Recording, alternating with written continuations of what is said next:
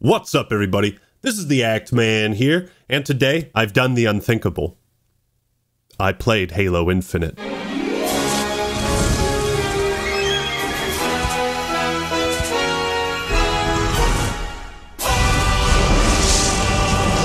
What I've done is heresy. Is it? I'm also getting over a sickness, so if I sound a little stuffy, that's why. But the last time I seriously played Halo Infinite was shortly after Elden Ring came out. I maybe played it 2 or 3 times for footage after that. So it's been a hot minute. Been a long time, comrade. And I wanted to see what has changed in all that time. What has improved, if anything? It couldn't have gotten worse, could it? I'm here to ask the important questions. Has Halo Infinite recovered? Now, before you brand me with the mark of shame, let me explain. Yes, I did do a video saying I was done with Halo Infinite. It's at this point of the video that I inform all of you, I'm officially boycotting Halo Infinite. The basic gist of that video was because of a lot of broken promises, consistent disappointment, and the lack of split-screen co-op for campaign, which was the very first thing that was promised for Infinite. It's still not in the game, so why have I changed my mind? Well, I realized that the people who promised split-screen aren't working on Halo anymore, right? The guy who replaced the guy who replaced the guy who made that promise is gone, right? All the old leadership is gone, out the door. Peter Hines is in charge, so what exactly would I be boycotting? It wouldn't be the people who released Halo Infinite the way they did. I'd be boycotting the people trying to fix it and make it better. I'm also a huge Halo fan, and I want this series to succeed, like any fan would. You know, I'm not someone who only talks about these games just to hate them. Now, there's gonna be some people who might be upset that I'm giving Infinite another chance, but why shouldn't I? If Cyberpunk is getting another chance, then I think Infinite deserves one too. Now, I'm not saying 343 has completed their redemption arc and the anime is over with Halo Infinite. No, that remains to be seen. But at the very least, Halo Infinite finally seems to be in a stable state with competent leadership and a team with a cohesive vision. And they can put out regular high-quality updates like things we're asking for. So I relent. I still think this company should make good on the promises that were made, but I want to see what this game has to offer and tell you whether or not you should consider playing it again. But since Halo Infinite has been getting its fair share of updates, I think you could use a style update too. That's where Holtzkern comes in, the sponsor of today's video. You might have noticed the slick, manly jewelry I'm wearing. Well, you too can look this good and be this based. Making jewelry for men is really hard to get right, and Holtzkern does it right. They offer a wide range of fashionable watches, rings, bracelets, jewelry, and even sunglasses. All the products come at very reasonable prices. Now, I'm a guy that likes gold, dark metal, steel, and wood, like a real man. So I got this beautiful maple and gold numerary ring. And most of the jewelry comes in different color schemes too. I mean, look at how gorgeous these are. This German-based company does things efficiently and right. So if you're not totally satisfied with your order, they have a 24-day return policy. So what are you waiting for? It's time to say Auf Wiedersehen to your old style and spruce up your appearance with Holtzkern. And if you click the link in the description and pin comment and use code ACTMAN15, I'll give you 15% off your entire order. Thank you, Holtzkern, for sponsoring this video. And now for something completely different. Dude, it's been almost 2 years since Infinite came out. If you haven't played in a long time like me, the first thing you're gonna notice is a revamp of the main menus. Yes, new aesthetics, new backgrounds, new color schemes, different loading screens, and they even added some dope new menu music. This makes me feel like I'm experiencing something new, right? It was always exciting to log into Overwatch or, God forbid, League of Legends when a new patch dropped, because you'd see like a new background, a new musical theme. So I'm glad Infinite is finally doing that too. That's what live service games should do. They're also finally doing something with that whole banished AI Eratus theme, and it looks pretty damn good to me. Well done, art department. More of this in the future. Also, side note, season 5 is set to drop on October 18th. Season 4 came out June 20th, so that's about 4 months. Sounds like they've achieved that seasonality they were looking for. Kudos. So I scroll over to the matchmaking playlists and... Do my eyes deceive me? So, my eyes are correct. What is this? Content? It's impossible. Beautiful content. Look Team Snipers, Super Fiesta Team Doubles, the Slayer playlist. Can we get a screenshot of the playlist at launch compared to now? Night and day difference. So remember when Infinite came out and the first event they had planned to kick off their live service was, hey, go play Fiesta? Yeah, that was pretty lame. Interesting enough, there's a Tenrai 3 event going on right now, and I wonder if they've done anything to make the seasonal events more eventful. Oh. Oh. Oh, yes, this mode kicks ass. It's so fucking awesome. Oh, there it is. There it is.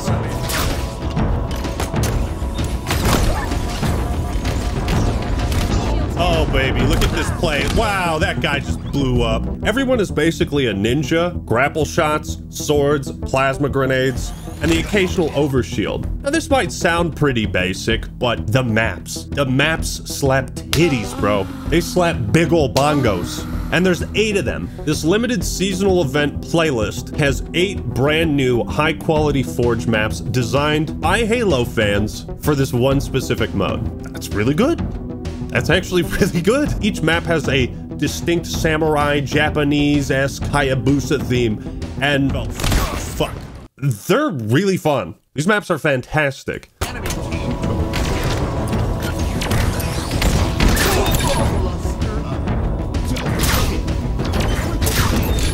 Ill-controlled. Overkill. Extermination. This mode also doesn't just have Slayer in it. It's got strongholds, land grab, and some objective modes, which all play a little bit differently. This is weirdly addicting too. I think it's really fun trying to master the movement with the grapple shot in these very vertical maps. Also, sword clashing is always epic. Oh, ooh, oh, here we go. Damn it. This feeling, I know this feeling. Like I want to keep playing? Up! Oh, look at that stick! Look at that stick and he's back in the game! Fuck! Come on! Okay, so the game is like 75 gigabytes, which is a heavy price to pay, but I would honestly recommend installing it just to get a taste of this mode, especially while it's limited. And like, that's the exact feeling that an event in a live service game should give you. Like, you need to play it now. If this mode came out like 2 weeks after launch like this, populations would have just boom. Again, compare regular Fiesta with Ninja Samurai Attack on 8 brand new maps and oh, that's what I thought. I'm impressed. 343, this is really well done. The event pass is kind of lame because they're still recycling tiers for like the same 4 emblems, but I finished it in like 4 matches, so it's not a big deal. So that was pretty fun. Whoa, whoa, whoa, whoa, whoa. What is that? Could it be? I leveled up.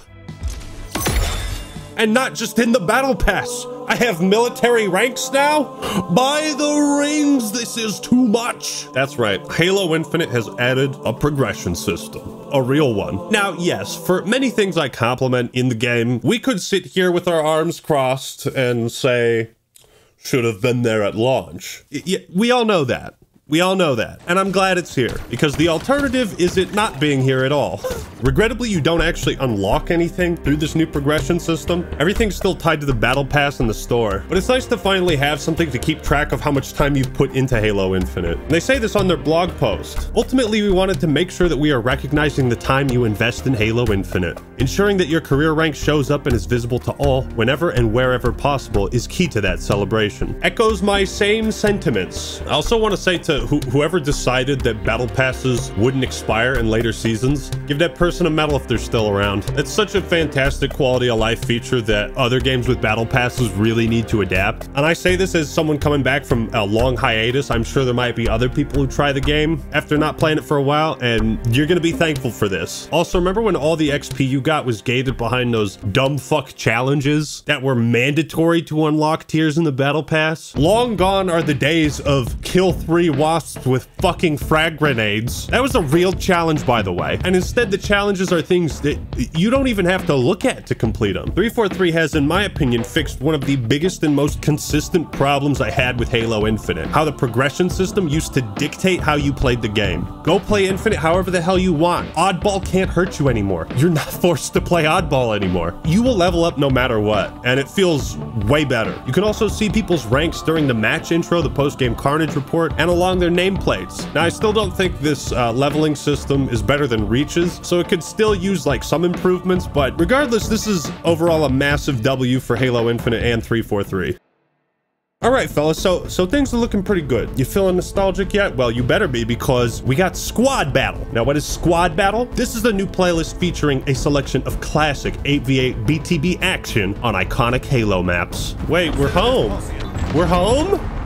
Valhalla? This means we now have playlists for free-for-all, 2v2, 4v4, 8v8, and 12v12. We're covering all the bases now, I think, at least for multiplayer. And our forgotten son, remember him? Remember this guy, Waterworks? He has made his triumphant return, and it's actually really exciting to see this somewhat forgotten Halo 2 map be remade for like the first time ever, officially remade. This playlist is quite honestly a game changer, because the best part about it is seeing Halo Infinite sandbox and mechanics being used on maps we all know and love. It's crazy how well everything works. I think that's a testament to how finely tuned Sprint has been, and it's a major difference to Infinite's like regular BTB offering. But vehicles work and feel way better on these maps, because you can actually move around, maneuver, and evade. The problem with vehicles in the old BTB maps is you felt like you couldn't go anywhere. And they've also buffed vehicle health across the board, I think. This is a godsend. Now when you get in like a Warthog, Ghost, or Banshee, it doesn't blow up after someone sneezes on it.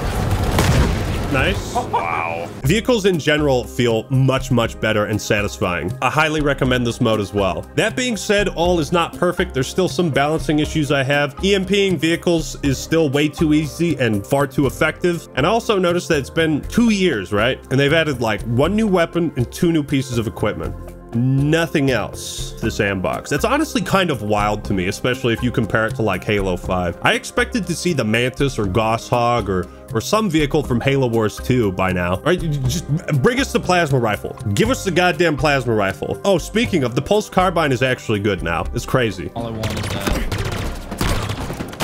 Oh my god, what the fuck? The pulse carbine is busted? This gun used to be utter dog shit, and now it's honestly might be overpowered. The Squad Battle playlist really shows off the capabilities of Forge, because these are classic maps, perfectly recreated. I mean, like down to a T, and they look damn sexy. Yo, this remake is sick, dude. They even got a couple benches over here. Check it out. Hey, what? Wow. Not only did he kill me, but he destroyed my bench too.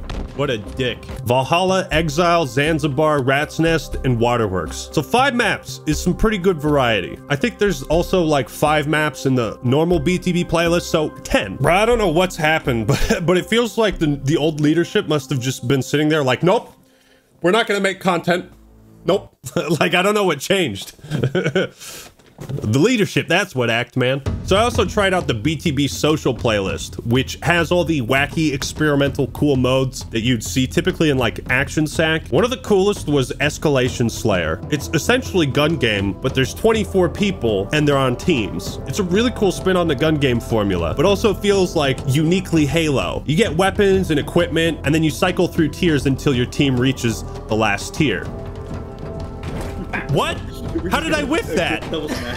Just slowly advance with There we go. There's a cool dynamic, kind of like in gun game, where you have a certain weapon that might have an edge over what your opponent has at that time. So it makes the firefights pretty interesting. They're also testing out reworks to the stockpile mode, you know, the one that would snowball incredibly easily with all the power seeds and stuff. That was fun for a bit, but it became really gimmicky, so I'm glad they're reworking it. Also, they got Super Fiesta, and like Halo 5, it comes with all those wacky, overpowered variant weapons that we saw in the campaign. Every playlist I've hopped into so far has gotten a booster shot to fight off the content drought infection. Speaking of infection. Infection. It's finally here. Hell, it's about time. This version will probably be somewhat divisive amongst Halo fans, but I think it's a decent and unique take on the staple Halo Zombies mode. All the maps have these like cool red grids that glow and make them feel different. Remember what I said about the main menu? Yeah, when you change visuals like this, it feels new. They also make great use of Forge again by creating a lot of like destructible barriers, cover, like in the olden days of Halo 3 Infection and those maps. It's also nice to have more than just like a shotgun and pistol all the time, and you're encouraged to explore and find weapons, grenades, and equipment. It's quite a bit of fun. There's so many maps, modes, and playlists now. It's like the playground is open. I can climb onto monkey bars. The thing with Halo, of course, is that there always could be more, right? Griffball, firefight, invasion. But so far, what I've played has made me want to keep playing. Oh boy! That's always a good sign whenever I'm like writing a video and putting it together, when I'm like, gee, I'd rather be playing the game I'm making a video on rather than make a video on it. Boom! He gets another. There's also this cool like temporary HCS playlist where you can play and potentially win tickets to go to the Halo World Championship Series in Seattle. That's pretty cool.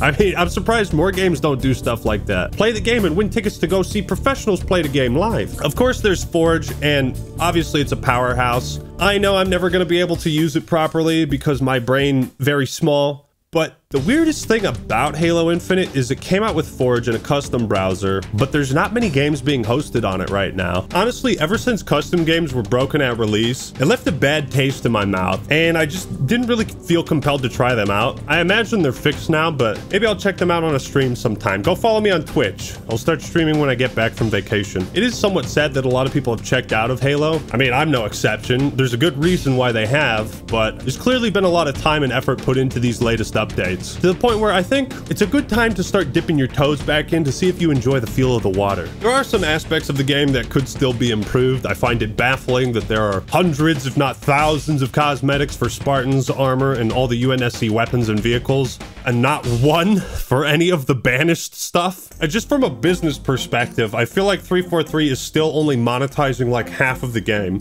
I don't know what the deal is, but the same thing also applies to playable elites, which again would be cool. If you give us elites, you can monetize elite skins too. I'm talking from business perspective, guys. Also, the armor core system is still pretty dog water. I'm not sure they'll ever make everything cross core. I also saw this awesome clip from Hyper, who does a lot of dope reload animations. He's worked on Call of Duty and I think Titanfall as well. This animation is just goddamn. Does it make you miss assassinations? This series can compete in the modern day, and the excitement and population around launch proves that. Now I think this series needs that X factor. It needs that operations mode, a galactic conquest, or a battle royale. It needs that breakout mode that'll draw a lot of eyes back to it. And perhaps, if the leaks are to be believed, Firefight might be rumored. I don't know, fellows, I don't know. That leadership change is looking better all the time. Perhaps this also has something to do with Microsoft releasing the hiring freeze so 343 can hire new employees. Or maybe all the people working now understand the code behind the game and can make changes much more efficiently. Whatever the case, Halo Infinite is in a way better state than it's ever been. But has it recovered? Has time healed all wounds? Yes and no. It has recovered a lot of content and quality of life stuff that makes it way easier to enjoy the core gameplay. It has not recovered a significant amount of its former player base. First impressions matter a lot. For some, it might be too little too late, but who knows? Worse games have made better comebacks. But thank you all for watching. Hope you enjoyed the video. Leave a like if you did, and subscribe to the Act Man for more awesome content. Don't forget to check out Holtzker and get yourself some fine-ass jewelry and use code ACTMAN15 to get 15% off your entire order. All right, everyone, that's all I got for today. This is the Act Man signing out. Peace.